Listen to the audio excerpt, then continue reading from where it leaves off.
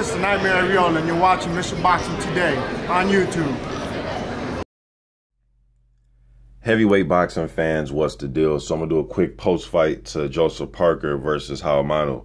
Now, this fight went exactly how I thought it was going to go. Now, before I get to what I've seen in the fight, to me, it looked like HAUMONO was up by about count of 7 or 8. I thought he clearly beat the 10 count. I don't think it was even close.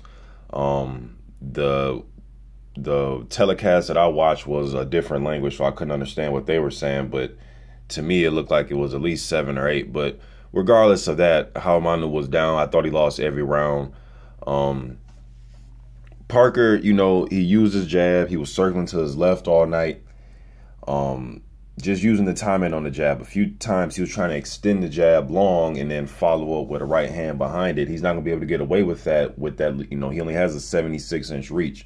And there's guys at the top of the division with well over 80-inch reaches. So I'm not sure he's going to be able to just extend his left arm out there to time to, you know, set you up for a right hand. The hand speed was on point, moving on his back foot and fighting as the counter puncher, so to speak.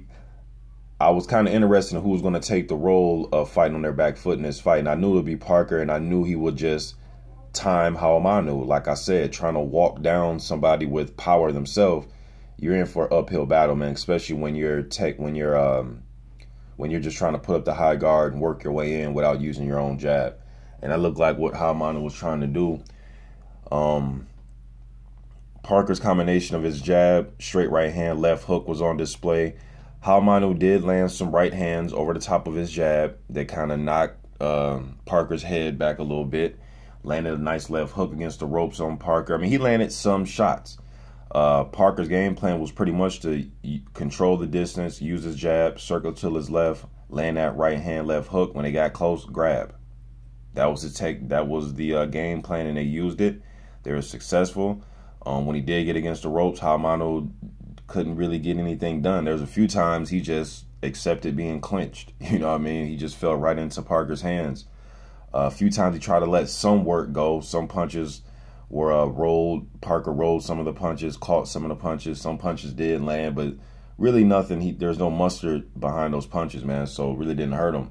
The 4th round, before that right uppercut, Parker was circling to his left. I think I counted 14 straight jabs he threw. So he was just setting HAUMONO up. And when he was throwing he was circling to his left, jab, jab, jab. Then he stopped and leaned in with a nice right uppercut. HAUMONO didn't see it coming. It looked like kind of a Joe Louis step-in punch, where Louis was good at that, was great at that, where he'll step in with his hooks. And that's what Parker did in his fight, stepped in with a right hook. HAUMONO didn't see it coming. Just by the way he was following Joe around, had the high guard up, and the way he was getting out of the way of some of the jabs was he was bending down more, crouching down, and he crouched right down into a right uppercut.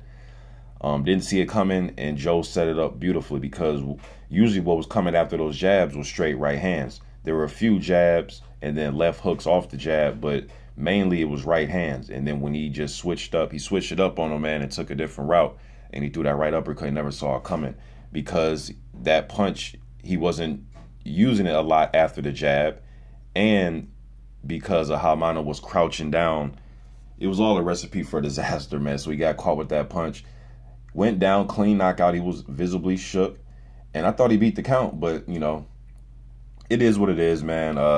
Whether, you know, he would have got up and they would have let the fight continue, I would have seen him get knocked down a few more times. Maybe his corner would have stepped in and threw in the towel, but I knew it was going to be a stoppage. I have to see what Joseph Parker and his team is saying after this fight. I know before the fight they were saying, hey, we want we want our turn at the title now after this fight. We don't want no more of these type of fights. So I guess we'll see what they say after this fight. I haven't looked at any post-fight press conferences, so I'm going to try to check those out. I'm going to check out this Iguodala fight against, I believe it was Ramirez, the guy's name is. I'm going to check that out. But Parker, 4th round KO. I'm out.